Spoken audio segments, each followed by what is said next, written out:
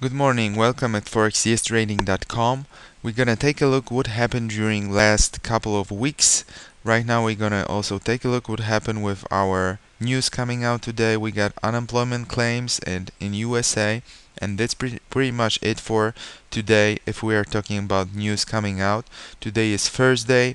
We got the middle of the month trading right now, and right now at the left side we are looking at euro dollar daily chart and pound dollar daily chart at the right side. It is important to compare those two charts, and let's focus at the left side of the screen, which is euro dollar daily chart. So we are talking about some bigger time frame, and I was talking before like a week, 2 weeks, 3 weeks ago when this beautiful flag occurred. I was talking that we got the upper trend temporarily after the downtrend movement, and if the market's gonna fall down from this flag, when it's gonna break out to the downside, it's gonna be aggressively made movement, or it might be interesting for coming into the market anyway. So somewhere around these levels there was a market entrance, and with the stop loss above the pattern, above this winning pattern. Why is this the winning pattern? I'm telling about this more in our other videos and Forex online courses.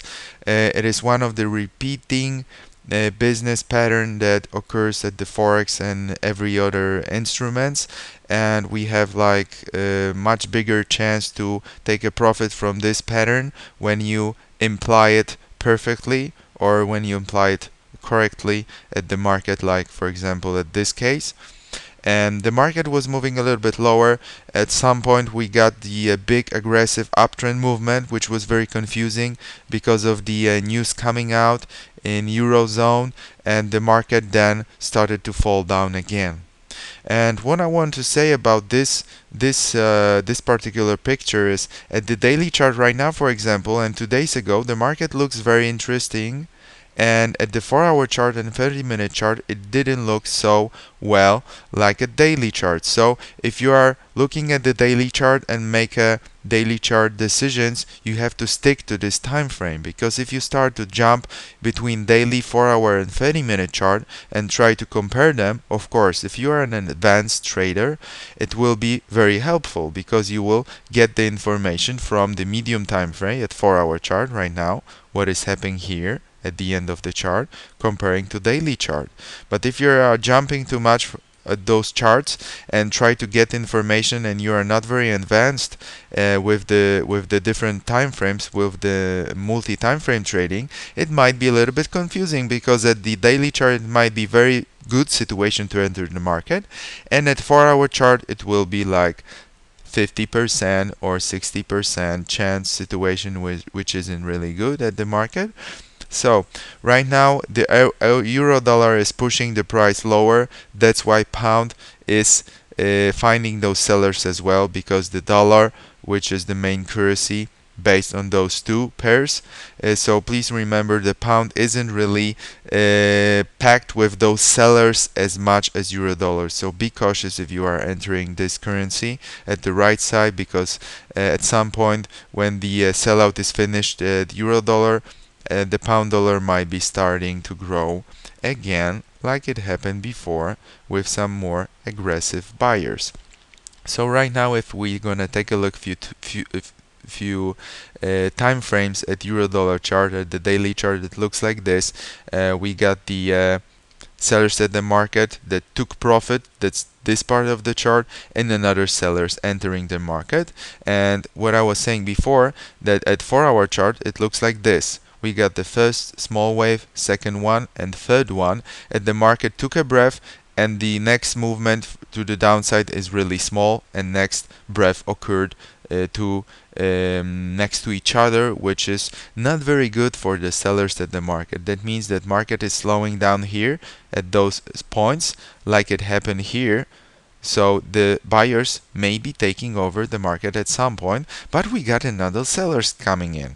But the question is, how strong are these sellers if here we didn't have for some longer time? These are 4-hour chart candles, not 5-minute time frame candles. So these candles occurred in 1, 2, 3 days time frame, and the sellers came in. That's alright. I'm gonna stick to the plan. If the sellers are at the market, you're gonna keep your short position or sometimes even enter the market. But I also do know that if the market is slowing down and the sellers are coming in, it might be a dump money movement. I mean, the less sellers coming in the market, and then some bigger buyer will take them up with his strong position. But right now, coming back to the daily chart, it looks like this. We got the first wave, which is the first impulse. We got the bigger breath, this beautiful flag that was a winning pattern, and we got the second strong impulse, which might be shorter than first one, the same.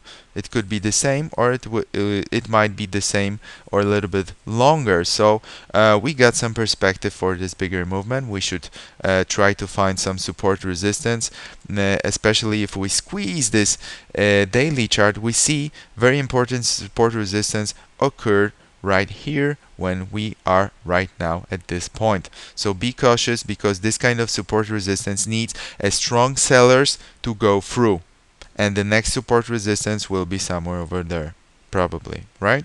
So be cautious that this kind of a movement, this kind of selling market needs a strong sellers, because we got strong support resistance. So don't forget about it, that not any movement will give us a success.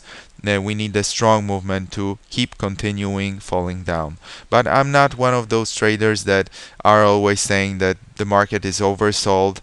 I'm just keeping my trades until the market's gonna go rapidly higher, or we'll do this kind of movement like I showed you around here, and started to move like a dome and make a circle and go aggressively higher. Then we can close those short trades and maybe think about some buying or not. So you could wait for another sellers coming in the market again. So let's take a look at S&P 500. Here we got a beautiful flag as well, but it is a different kind of flag that we are looking at the daily euro-dollar chart, because here environment is very selling environment, and this flag occurred in a downtrend. And at S&P 500, well, it is a different instruments. We got more sellers here at stock and indices, so it is very different. This is a pro uptrend instruments. So we are talking about mostly buyers and mostly people looking into the buying at this market. And here we got some buyers, we got some sellers, but I see the hesitation. So these movements aren't really too strong, aren't really stable like it happened before when we got buyers, buyers, buyers, small candles, but a lot of buyers each time, each day. Here it is very different, so I'm afraid the market isn't looking for new highs, especially we got some support resistance much higher than right now, and the market is having problem with getting there, not saying with breaking out to the upside. But again, I'm not one of those traders who will say that the market will fall down, because this is a pro uptrend instrument. So mostly people are looking into the buying at this instruments. I'm talking more about this at different Forex courses, different analysis as well. Why is it happening like this? But if the market started to go rapidly lower, if the sellers will hit the market aggressively, and they are sometimes moving very fast, like here or here before, we might be interesting when the big red candle occur. We might be interesting with taking the sell position at some point and see what happens if the next sellers will come up to break those support resistance. But right now it didn't happen, so it is not the story that we are trying to predict. It is some story that might be happening or not. So be cautious with this kind of thinking. Because mostly we're looking here for a buying position. So the best way to enter this kind of market is to look for the chance of market going lower and starting to grow aggressively when the buyers are taking over the market right another time, and to make some space for another long trade with buying position. So if we're gonna take a look at the oil we see here that we got some buyers at 88, $90, and the buyers took over the market for about $10, and right now they are taking the profits from this wave. That's why the market was moving a little bit lower, and probably we got another buyers at the market. So we see what's gonna happen. So be cautious with any strong selling points or any selling positions, because right now this market looks like it is having some kind of uptrend, medium or maybe long term. We'll see about that. Gold might be interesting. I already marked what might be happening, what kind of behavior might be interesting at gold when the breakout occurs. Do not enter the first moment when the breakout occurs. Wait until the sellers stabilize the situation. There are no interesting buyers at the market, no strong buyers and sellers again. Then we can think about entering the market somewhere around here, and it might be a very short action, like a day or two or a few days or a few hours. We'll see about that, because this market, gold, is mostly about buyers as well. So be cautious about the selling short, selling position. Be cautious about that. Please keep in mind that this instrument is mostly about people want to buy and keep that long time.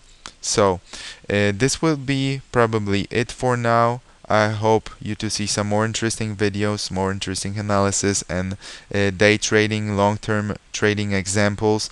And if it's really interesting for you, I hope to see you at Forex online courses, live courses, when we show exactly winning patterns, how to use them, how to use the profit points, how to use the stop loss, when exactly enter the market, in which environment, at which instruments, and what patterns are the winning ones that are repeatedly seen at the market, and they are working like 70, 80, 85% of success each time. So thank you very much for listening. Hope you have a great week and next weekend as well. Thank you.